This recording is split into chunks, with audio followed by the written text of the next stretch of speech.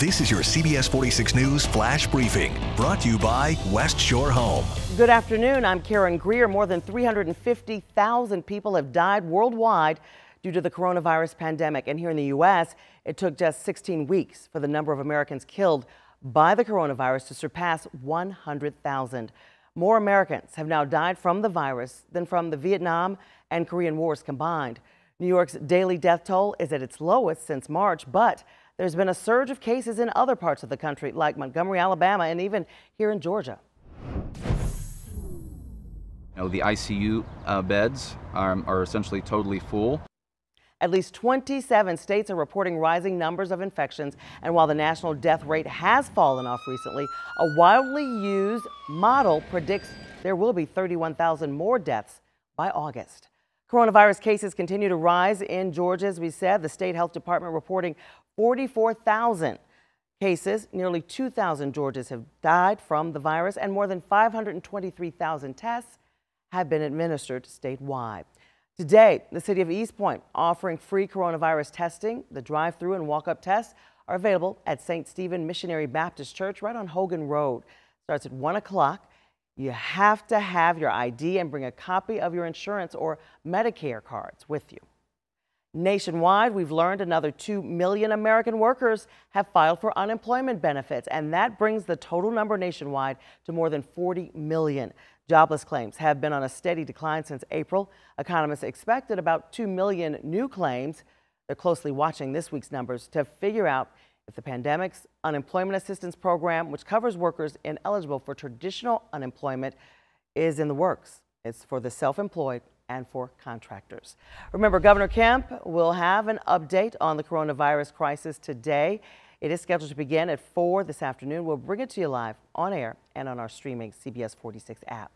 The 3 men charged in the murder of Ahmaud Arbery will be in court next week. Preliminary hearings for Gregory and Travis McMichael and William Roddy Bryan are set for next Thursday, June 4th. The McMichaels are facing felony murder and aggravated assault charges. Arbery was shot and killed while jogging in Brunswick back in February. The Department of Justice is investigating this death as a possible hate crime. And Minneapolis police say one person has been shot to death during protests in the city overnight. For the second day, people took to the streets to protest the death of George Floyd. He's the 46-year-old who died in police custody earlier this week. All 4 officers involved in that arrest have been fired. Protesters and Floyd's family want all of those officers charged as well. The American Civil Liberties Union releasing an app that allows you to record your interactions with police.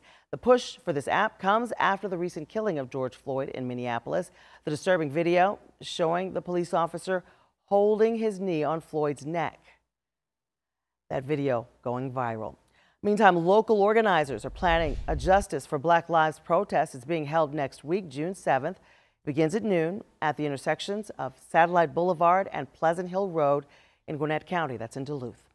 The launch of the SpaceX Falcon 9 rocket scheduled for Saturday. The launch from the Kennedy Space Center was scrubbed yesterday with just 16 minutes to go. This will be the first time a private company launches astronauts right into orbit. And let's get the latest on today's weather. Meteorologist Jennifer Valdez, our chief, told us that rain could be a problem, and we're still seeing rain here, Jen.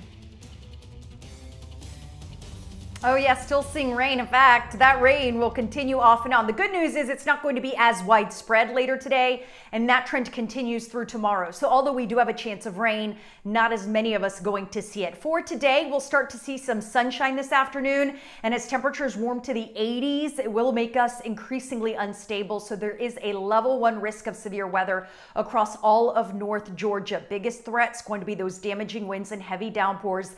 Again, I'm not expecting everyone to see it, but there is at least a chance of seeing 1 or 2 severe storms this afternoon.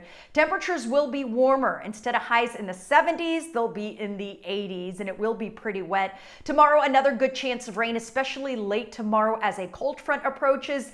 That front will bring a very low chance of rain Saturday. After that, we'll be in the clear for the weekend. But for tomorrow, we will see that 40% chance of afternoon showers and storms as we continue to warm up. We'll talk about a big warm up in the forecast coming next week. So join us on CBS 46 News starting at 4 p.m. for your complete weekend forecast. This has been your personal flash briefing from CBS 46 News, brought to you by West Shore Home, Atlanta's one-day bath remodeler.